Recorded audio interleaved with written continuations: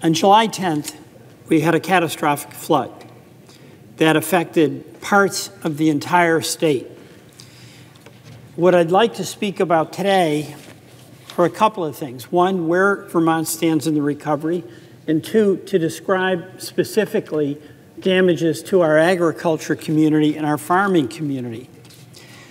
Before I do start, I want to express my gratitude to the Biden administration, to the FEMA folks who visited, to the Secretary of Transportation who's visited, and to the staff at FEMA who have been working tirelessly to help Vermonters go through the very difficult process, folks who've lost their homes or suffered significant damage to their homes, folks who've lost their businesses.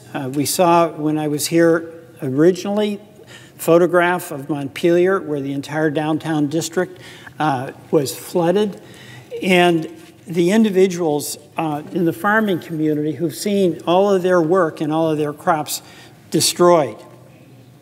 Senator Sanders and Congresswoman Ballant and I are working as closely as we possibly can with Governor Scott, whose administration is totally dedicated to trying to help Vermonters recover.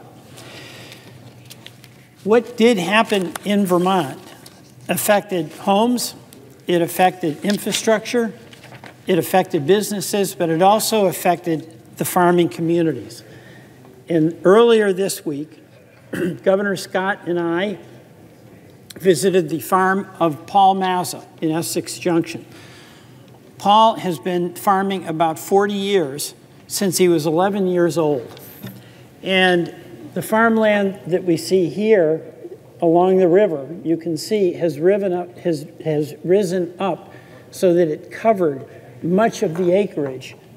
The acreage included raspberries, blueberries, blackberries, crops that neighbors and Vermonters from all around look forward to coming to the Mazza farm and self-harvesting.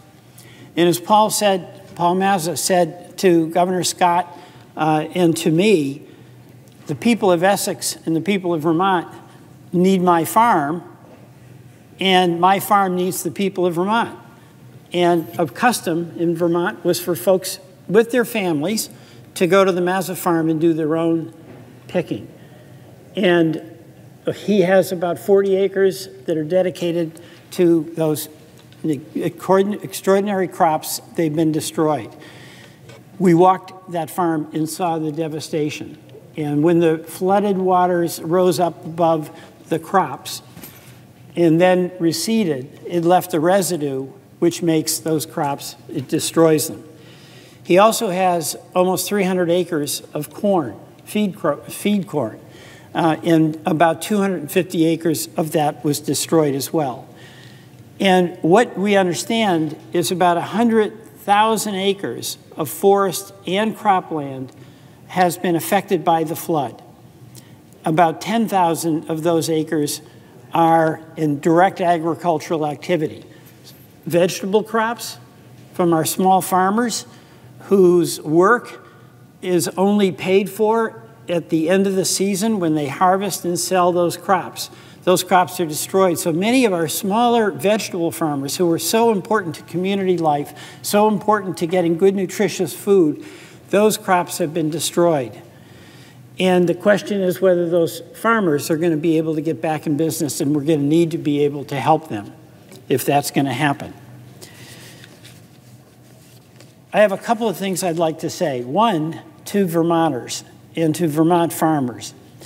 Report, report, report. In order for us here in Washington to be able to make the case for the aid that we need and you need, we have to document what the damages are. And some folks in Vermont are hesitant to make that report, thinking it might adversely affect their neighbor's ability to get aid. That's not the case.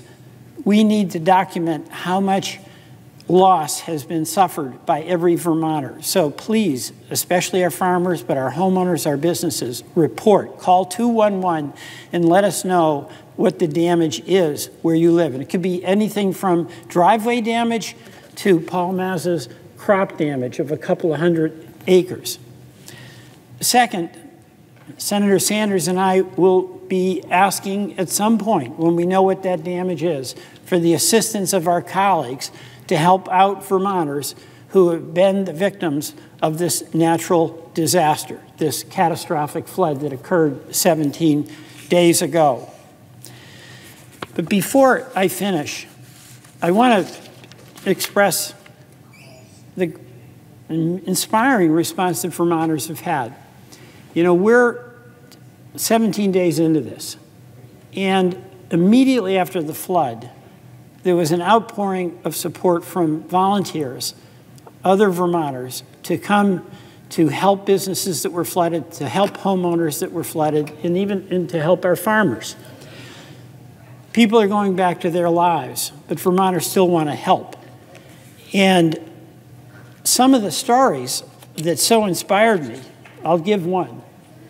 In Marshfield, there's an owner of a general store, Michelle Edelman McCormick. She thought she was running a country store. Well, on the day of the storm in Marshfield, it was absolutely devastating. She took in 36 people who stayed at her store, and she sheltered them. And I just can't believe the generosity of this person to fellow Vermonters in need, taking 36 people in, sleeping on the floor, doing whatever they could to get through the night and the next day. The damage was enormous. Marshfield, where the country store is, lost 3 bridges, and a 4th was severely damaged.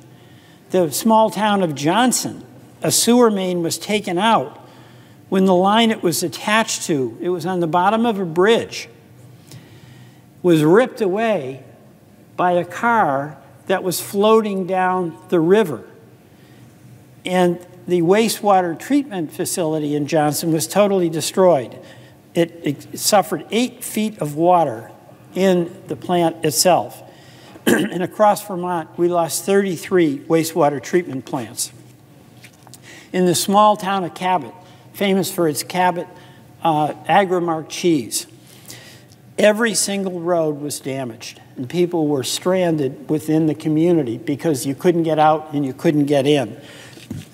From Cambridge and Jeffersonville, these small towns were completely cut off during the flood. A senior low-income housing project was lost to the flood.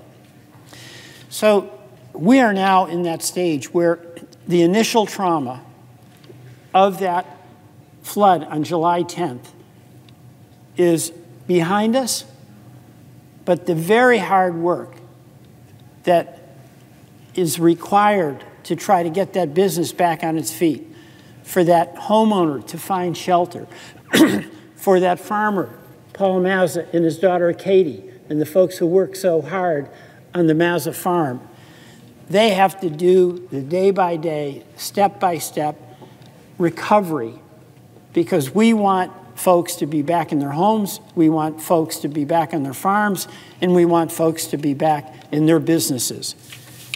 Vermonters are going to do everything they possibly can. And the governor's response, the legislative response is important. And there's public and private activity that's going on to help Vermonters get back on their feet.